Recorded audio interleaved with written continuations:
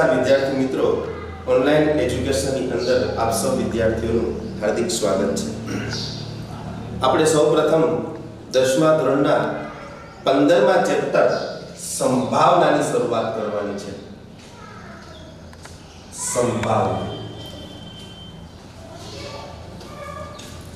સંભાવનાને અંગ્રેજીની અંદર પ્રોબેબિલિટી કહેવામાં આવે છે। પ્રોબેબિલિટી એટલે કે સંભાવના। સૌપ્રથમ આપણે થિયરિકલ અભ્યાસ થોડો સંભાવનાનો છે એ કરવાનો છે। જો કે 9મા ધોરણની અંદર આપણે આ જ સંભાવનાનો વિગતે અભ્યાસ છે એ કરી ચૂક્યા છીએ। એ જ વાતો પાછી આપણે આજે આ થિયરીની અંદર છે એ કરવાની છે।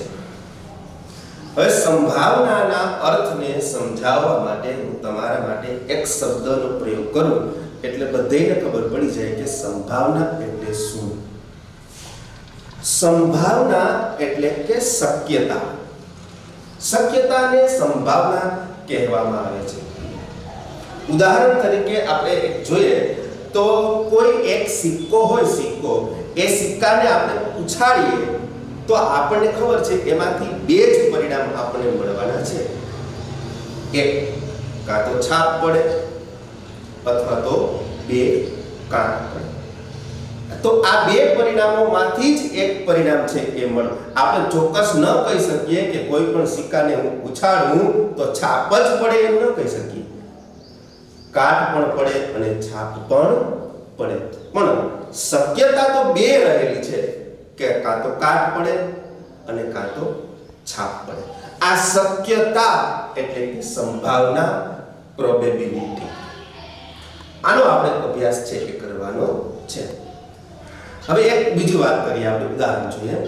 થોડી વાર પૂરતું ધારી લો કે અહીં એક ફૂલદાની છે અને એ ફૂલદાનીની અંદર 5 લાલ ફૂલ છે, 3 પીળા ફૂલ છે। 5 લાલ ફૂલ છે, 3 પીળા રંગના છે એ ફૂલ છે અને 2 ફૂલ છે એ સફેદ રંગના છે। બરોબર છે?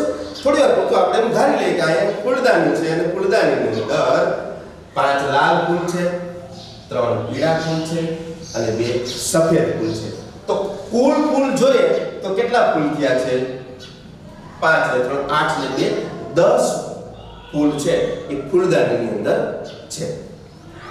તો યાદ રાખજો વિદ્યાર્થી મિત્રો, સંભાવનાના દાખલાની અંદર ગણતરી જ્યારે આપણે કરીએ ત્યારે હંમેશા સૂત્રની અંદર, છેદની અંદર જે કુલ સંખ્યા હશે એ આવશે। તો આ કુલ કેટલા છે? 10। તો છેદમાં હંમેશા જે કુલ હોય એ સંખ્યા છે એ આપણે છે એ દર્શાવવાની હોય છે, એ યાદ રાખજો। બરોબર?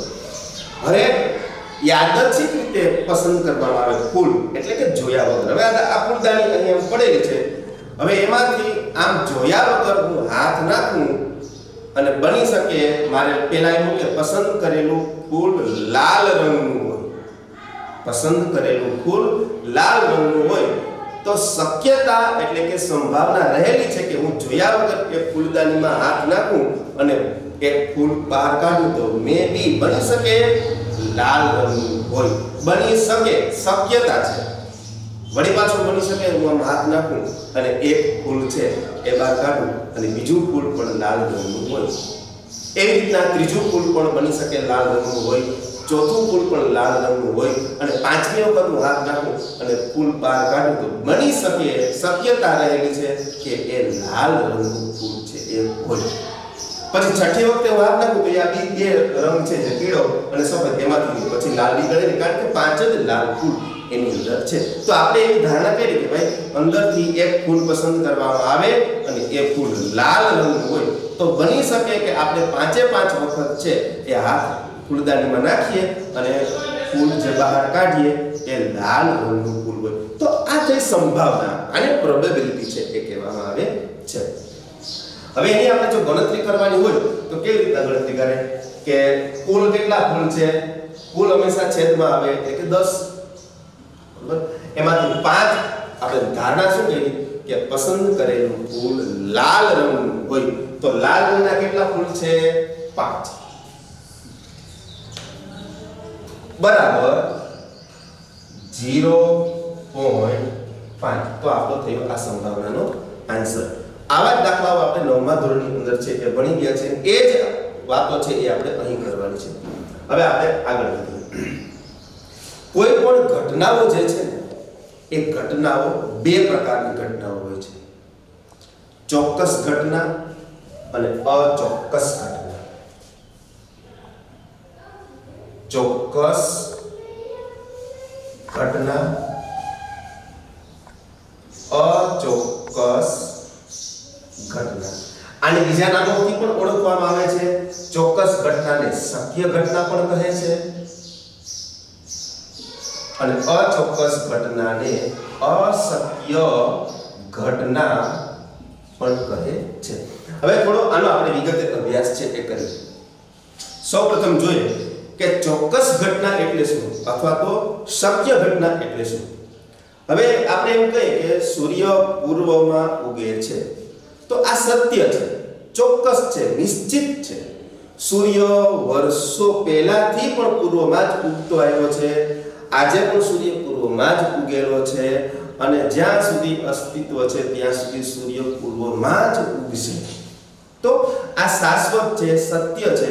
આ જે ઘટના છે એ ઘટનાને ચોક્કસ ઘટના છે એ કહેવામાં આવે છે. યાદ રાખજો વિદ્યાર્થી મિત્રો, જે ઘટના ચોક્કસ ઘટના હોય એ ઘટનાની સંભાવના છે એ હંમેશા 1 આવે છે. જે નિશ્ચિત ઘટના છે, હવે દાખલા તરીકે બીજી વાત કરીએ કે અહીં એક બોક્સ પડેલું છે. આ એક બોક્સ છે. હવે આ બોક્સની અંદર 5 લાલ દડા છે અને તમને એમ કહેવામાં આવે કે પસંદ કરેલો દડો લાલ રંગનો હોય તો આની અંદર આપણે લાલ દડા નાખેલા છે, બીજા કોઈ રંગના દડા નાખેલા જ નથી. એટલે એમાંથી જે આપણે દડો પસંદ કરશું એ લાલ રંગનો જ દડો આવવાનો છે. એટલે કે આ જે ઘટના છે એ ચોક્કસ ઘટના છે. તો આવી જે ઘટનાઓ ચોક્કસ ઘટનાઓ હોય એ ચોક્કસ ઘટનાની જે સંભાવના છે એ હંમેશા છે એ 1 આવે છે. આગળ વધીએ. અચોક્કસ ઘટના અથવા તો અશક્ય ઘટના. હવે જે ઘટના ઉદ્ભવી શકે જ નહીં, સંભવી શકે જ નહીં, એવું કાંઈ હોય જ નહીં, એવી ઘટનાઓને અચોક્કસ ઘટનાઓ કહેવામાં આવે છે. હવે આની જ આપણે વાત કરીએ કે અહીં આપણે 5 લાલ રંગના દડા છે અને હવે આપણે એમ કહીએ કે ભાઈ એમાંથી પસંદ કરેલો દડો છે એ લીલા રંગનો હોય તો આ ઘટના છે એ અશક્ય ઘટના છે. કારણ કે લીલા રંગના દડા આ બોક્સમાં છે જ નહીં, એ નીકળવાના જ નથી. માટે એ જે ઘટના છે એ અશક્ય ઘટના છે. બીજી વાત કરીએ કે સૂર્ય પશ્ચિમમાં ઉગે, આ શક્ય ઘટના છે નહીં, આ અશક્ય ઘટના છે. સૂર્ય પૂર્વમાં ઉગે, સૂર્ય ક્યારેય પશ્ચિમમાં છે કે ઉગે નહીં, તો અશક્ય ઘટના છે. તો એ અશક્ય ઘટના છે એની સંભાવના હંમેશા વિદ્યાર્થી મિત્રો યાદ રાખજો 0 હોય છે. જે ઘટના અશક્ય ઘટના હોય એની સંભાવના છે એ હંમેશા કેટલી હોય છે? 0 હોય છે. તો એમસીક્યુ માટે ખાસ ઉપયોગી છે કે કોઈ પણ ચોક્કસ ઘટના હોય કે અથવા શક્ય ઘટના હોય એની સંભાવના 1 આવે અને જે ઘટના અશક્ય છે, બની ન શકે ક્યારે, એની સંભાવના છે એ 0 અને ચોક્કસ હોય તો એની 1 અને અચોક્કસ હોય તો એની 0 છે એ સંભાવના છે એ હોય છે. હવે આગળ વધીએ. હવે સંભાવનાનું જે સૂત્ર છે એ શું છે? હવે સંભાવનાની અંદર પહેલા આપણે એ સમજીએ ઘટના એટલે શું. હવે દાખલા તરીકે આ એક બોક્સ છે. આ બોક્સની અંદર 10 લાલ દડા છે, 5 સફેદ દડા છે અને 5 પીળા રંગના છે એ દડા છે. બરોબર. હવે કુલ છે એ કુલ પરિણામો કેટલા થયા? તો કે 10 ને 5 15 ને 5 20 એ કુલ પરિણામો છે. હવે આમાંથી આપણે એમ કહેવામાં આવે કે પસંદ કરેલો દડો લાલ રંગનો છે તો આપણા માટે એ ઘટના. શું થયું આપણા માટે? ઘટના. એને આપણે ઓળખવા માટે આપણું નામ આપી દઈએ ઘટના A.